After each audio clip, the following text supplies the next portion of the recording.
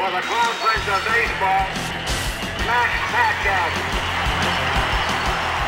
The first time I saw Max, it was a little shocking because I'd heard about him. It's like seeing somebody, like Willie Mays the first time you go, oh, that's Willie Mays.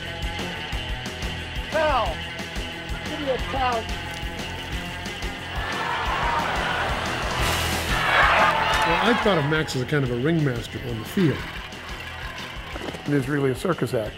He's affecting the outcome of the game. Barnum and Bailey, you know, Ringling Brothers. Bring on the freaks. His career began with one of the greatest players in the major leagues. DiMaggio hit a home run on him.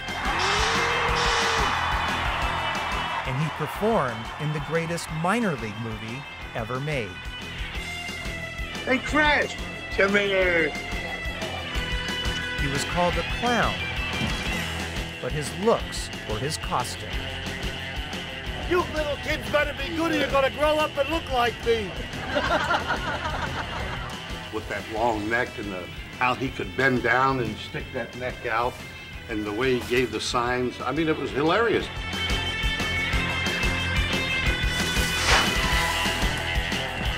He made others laugh to mask his own personal struggles. I came home and she already struck him a couple times and a blood splatter was on the walls. But the love he found at the ballpark soothed his soul. I love to make people laugh, and especially the young kids. There's a great feeling when you see those faces. His talents lent themselves to being a clown, and he was brilliant at it.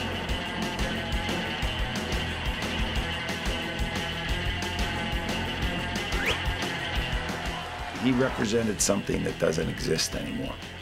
And it may never come back. As incredible as the career and life of Max was, it's a true story.